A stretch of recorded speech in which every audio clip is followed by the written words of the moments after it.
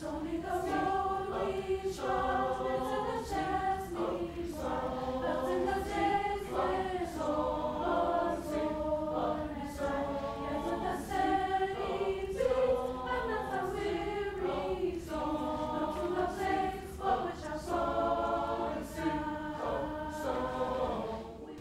to the Root of It All, the State of Mental Health Conference of New Orleans Youth, hosted by the Institute of Women and Ethnic Studies, as well as Dillard University's DeSalvo Center for Environmental Justice. This event is funded in part by the W.K.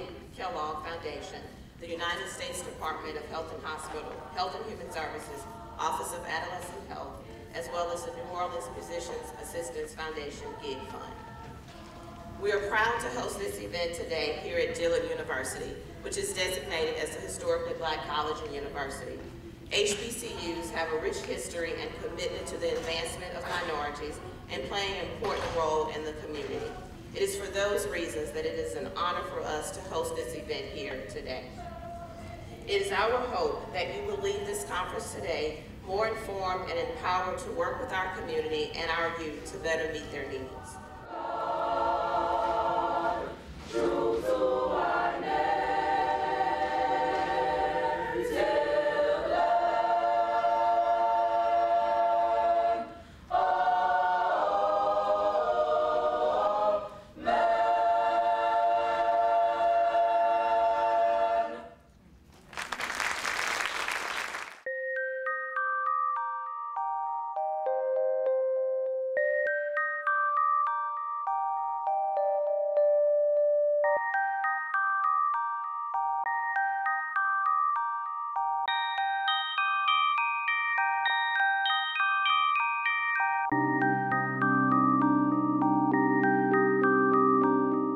It's really a great event today, and I want to thank the organizers for putting it on.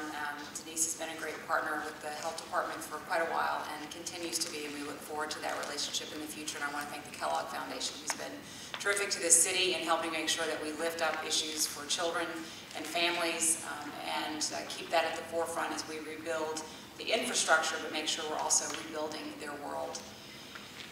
Judge Johnson's remarks were very similar to what I wanted to share with you today, which gives me a lot of warmth in my heart. I think that I have several messages I want to convey, and one of them for children is that the community of New Orleans fully recognizes that the future is yours and that you must plan it with us, but that there are many people who are ready, willing, and able to work with you on making certain that the future city of New Orleans is one in which you achieve everything that you should and can, and that it is a place that you can thrive for all of your days.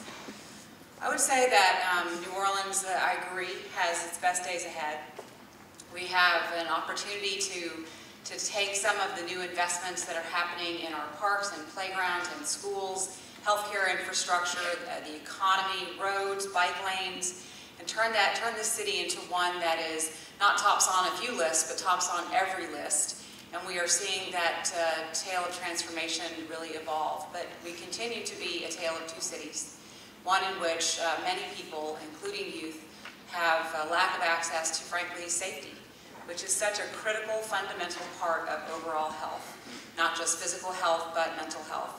I think that you all must know that if you don't live in a safe home, a safe environment, if you're not safe in school, then that has actual physiological effects on your body and on your brain.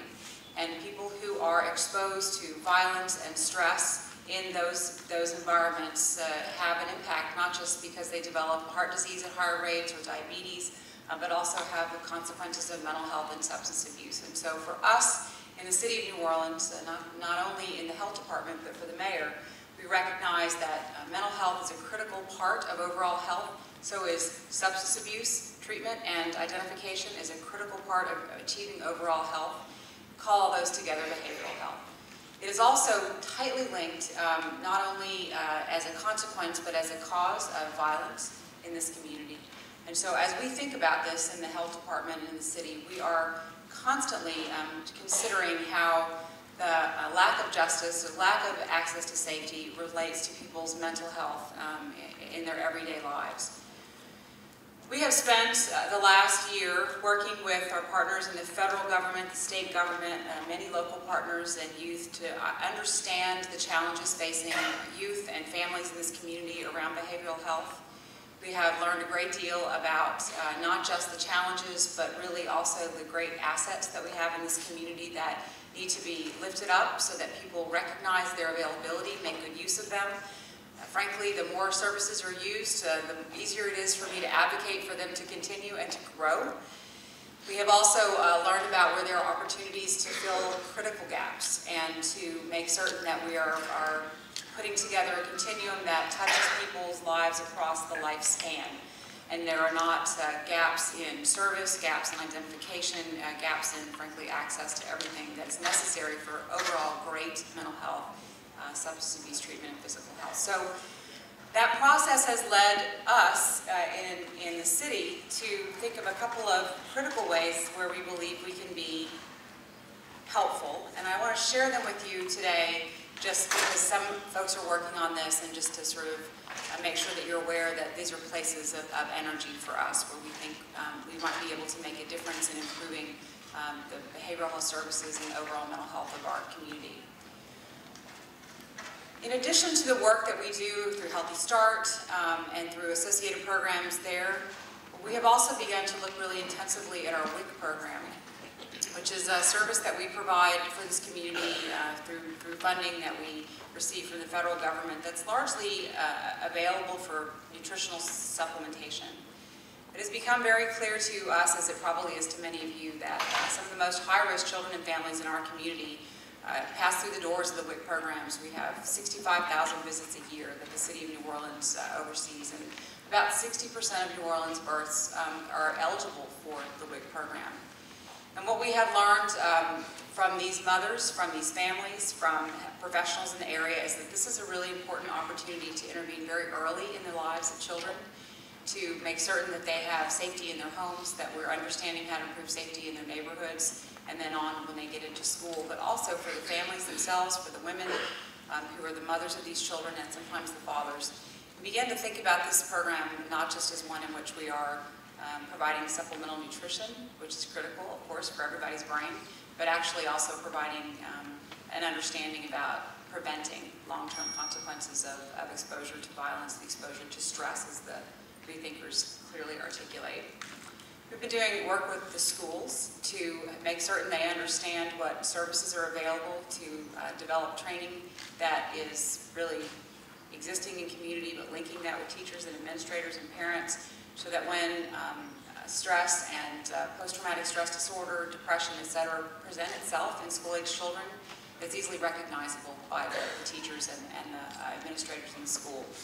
This is something that you have to refresh every so often in the community. We did it after Katrina.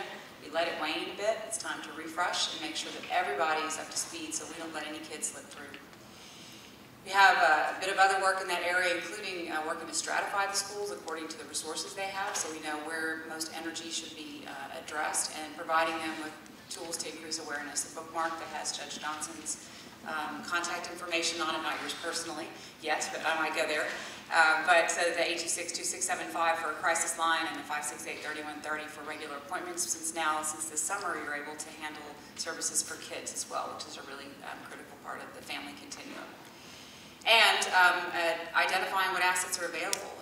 The Behavioral Health Resource Guide, which is already in the second edition and now has a youth edition, we have some available for you all here today, is something we will continue to update and provide because, again, the services are there, we want them used. If they're not there, it's a way that we can understand where the gaps are and we can advocate with the legislature, with others, to make sure we fill those critical gaps. The last piece really goes back to this idea of working collaboratively with the community. And Judge Johnson has been a great partner in not only educating me, since I'm just an internist, about mental health and substance abuse and how important it is to think about recovery, treatment, and prevention all at once, is that we have been able to pull together what we call a forum of folks who are in this work in this space and are really thinking about challenges in mental health and substance abuse for our entire community. We've been producing a new dashboard about the crisis system and are working on one for youth. with a lot of great feedback from many providers in this room. So we are continuing in the health department to work with our partners, not just to figure out what's out there and what we need to add, but make sure we're monitoring the system so we know if it's working or not, and doing this in incremental ways so that we can lead to this better future. And I'll just close by, again, thanking the Rethinkers, which I'm compelled to do at every event, because they have been, I think, a very powerful voice in this community and frankly nationally about the importance of justice, and considering that word as a framework for thinking about how we address many things in our lives. It's going to be essential for us as we go forward, particularly thinking about youth mental health. Mental health is a challenge, yes, for probably 25% of the kids in our community, but it disproportionately affects low-income and communities, and it has disproportionate effects along racial and ethnic lines.